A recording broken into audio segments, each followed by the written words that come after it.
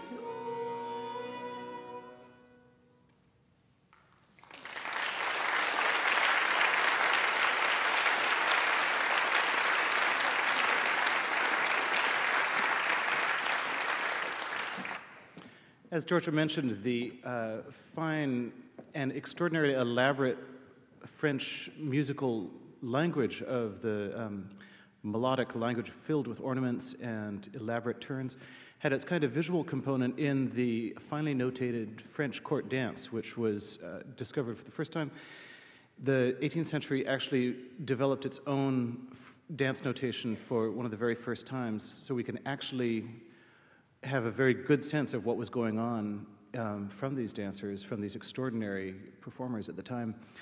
One of the most important choreographers of the time was Pécourt, who notated the following musette. It's from an opera called Caliroé by André Cardinal Destouches, published around 1712. And this is a musette which is very much in the style of, you'll hear the drones of a bagpipe. As you'll see upstairs, the musette was a small, very elegant kind of bagpipe that would have been used to accompany fêtes galantes, and was also something that was imitated very often in orchestral music as well. The simplicity and kind of rustic innocence of the tune is somewhat complicated in the dance, which has extraordinarily elaborate steps to this very simple and straightforward melody.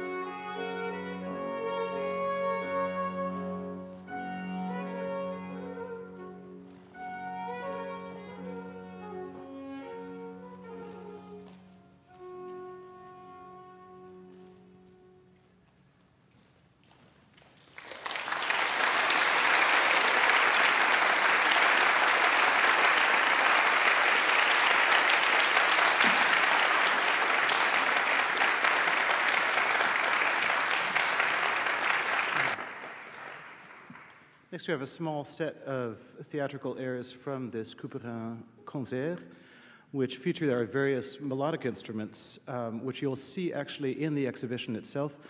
The one-keyed Baroque flute, a very simple wooden construction with just one key, and also the very elegant Baroque oboe, also with only one key, is it true? Two keys. I myself have the great honor of playing the Met's own Stradivari that's been put back into Baroque conditions, so this has actually been restored to its original setup. Accompanied on continuo, we have the viola da gamba, that is the fretted cousin of the cello, much closer actually to the guitar than to the modern cello, as well as a wonderful reproduction of an 18th century French Baroque guitar. This is actually an instrument that you'll see a great deal in Watteau's paintings. And of course, no concert would be complete without the harpsichord.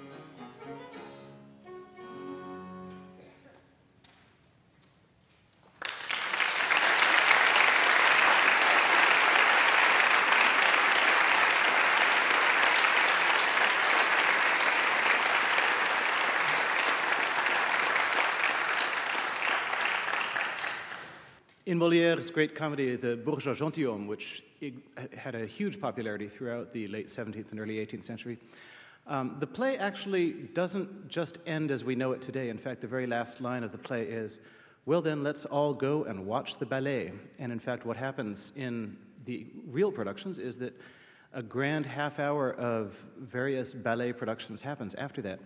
One of the entertainments that is part of this is a wonderful choreography of a dance for Harlequin, which has come down to us. So this is one of the few remaining surviving choreographies to demonstrate Harlequin's wit and sassiness. So we now present Harlequin himself.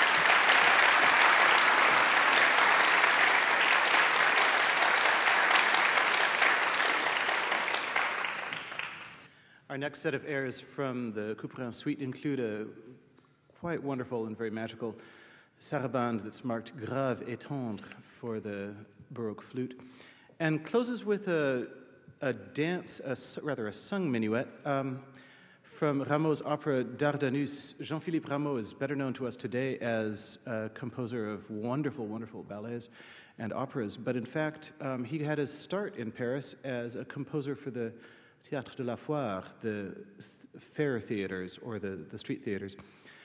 And it's quite possible that a great deal of the music which does not survive from his Théâtre de la Foire productions ends up in his operas, like perhaps this song about love.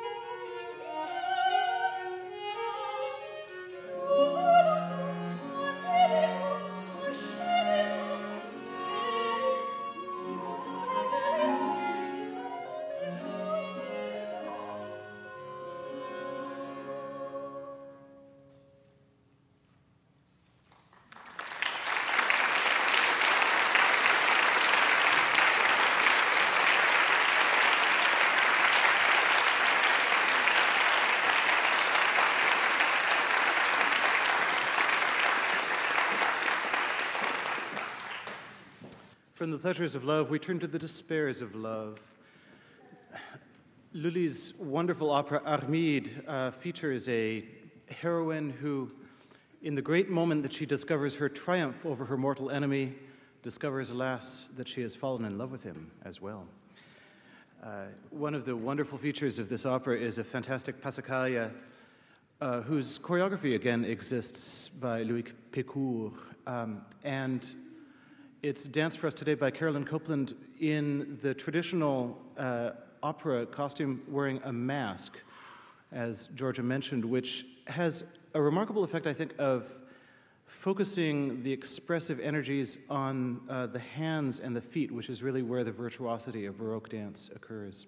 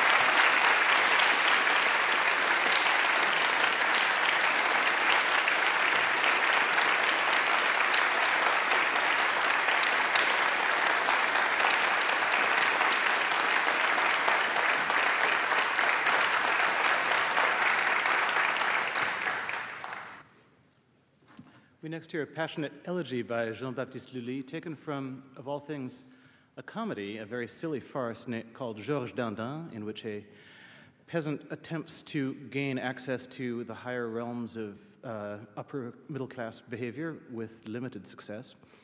In the middle of this very silly farce, suddenly there are these intermèdes involving various shepherds and shepherdesses, and one shepherdess comes out and sings a plaint about the death of her lover, which is actually quite real and quite passionate. I think this combination of tragedy suddenly in the midst of comedy, of this mix of melancholy and farce at the same time, is very characteristic of Lully's music and also very characteristic of Watteau's paintings in this. So we now present a plainte en musique by Jean-Baptiste Lully.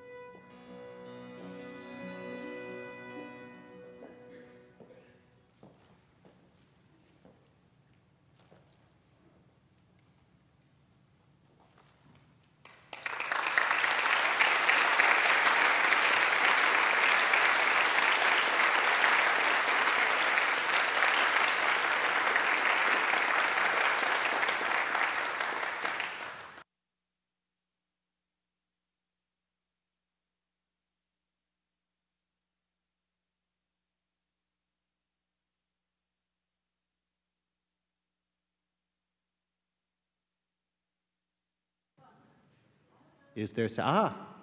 Behold. And it was given unto us. Our last set is actually taken from André Campra's huge hit, Europe Galante, which was first mounted in 1697. It kind of set the stage for the entire world of this galanterie that Georgia has spoken of earlier, this kind of chic sophistication that dominated the early 18th century, especially in Paris. Campra's production of Europe Galante is a series of scenes of various depictions of love in different countries. This is actually, he kind of invented the genre of opera-ballet with this production. So there's love among the Frenchmen, which is very noble and refined. There's love among the Italians, which is prone towards jealous rages. And there is love among the Spaniards, which is particularly fiery.